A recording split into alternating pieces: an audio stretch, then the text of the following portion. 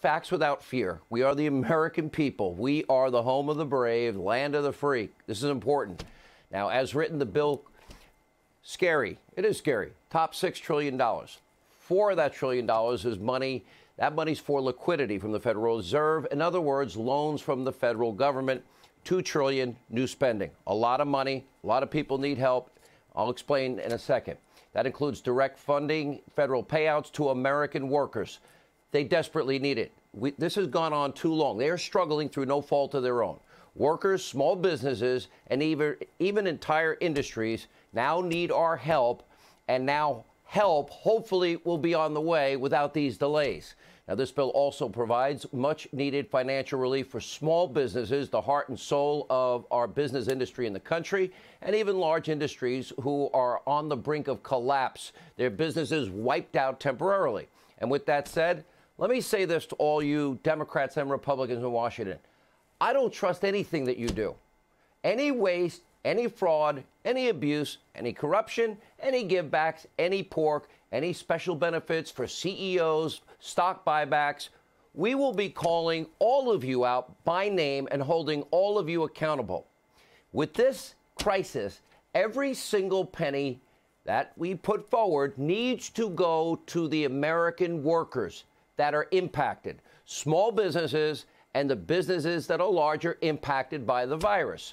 For days, we have now been watching a shift show, the radical socialist Democrats at their absolute worst. This has been repulsive. This important legislation now has been blocked for days by these radical leftists, hurting workers, hurting business, hurting people that need help. Pelosi, Schumer, and company decided this would be the perfect time to play dirty political games. They wanted to take advantage of a deadly virus, use that to push their radical leftist socialist agenda, including bucket loads of wasteful, unrelated spending proposals, many of which can be found in Ocasio-Cortez's new Green Deal insanity. Look at your screen. This is Nancy Pelosi. This is what Nancy Pelosi has been fighting for, her wish list, including tax credits for wind and solar power, strict new regulations against the already struggling airline industry. Why don't we just kick them in the teeth while they're struggling, including mandatory emissions reductions for airplanes, mandatory reporting of their greenhouse gas emissions statistics for individual flights. Kick the airline industry in the teeth when they are down. It is despicable what they are doing. And that's not all. The socialist wish list also proposes $35 million. This will make every American worker that's struggling to make their rent or their mortgage payment or their car payment, wondering if they're going to be able to send their kids to college. Oh, yeah, they want to put the Kennedy Performing Arts, $35 million for that. They want to fix that up. Really? That's what the delay is about? Because in a time like this, Pelosi really needs her favorite opera house so she can stay in tip-top emotional shape. And then there's more. Pelosi demanding new protections for illegal immigrants. Is this the time? The automatic extension of non-immigrant visas, sweeping new collective bargaining powers for their big donors, the unions, racial diversity quotas on the boards of major companies, elimination of student debt, new mandate requiring states to allow same-day voter registration. Oh, how are we going to check that out? And get this, Pelosi wants to bring back the Obama phone. Once she thought it was done and gone. That's right. Her bill includes federal subsidies for cell phones. Now, what does any of this have to do with coronavirus? You might ask that question. The answer is absolutely nothing. Suffering Americans have been waiting the whole time in this crisis, and this is how they act and what they do.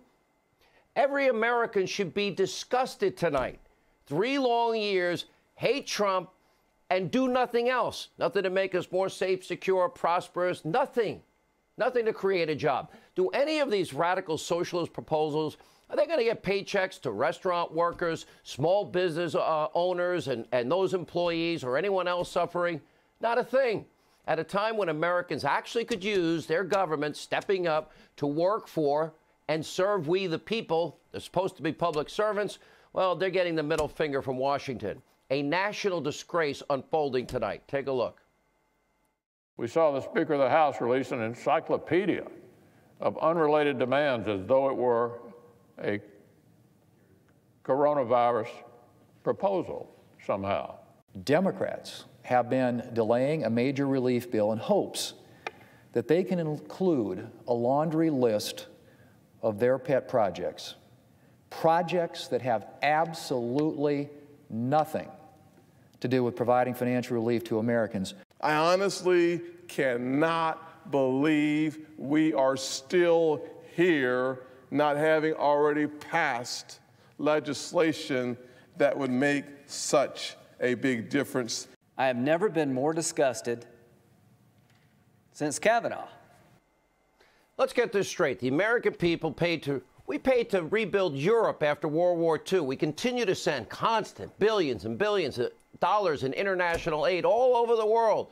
We defeated Nazism, fascism, communism, and more recently, radical Islamic terrorism.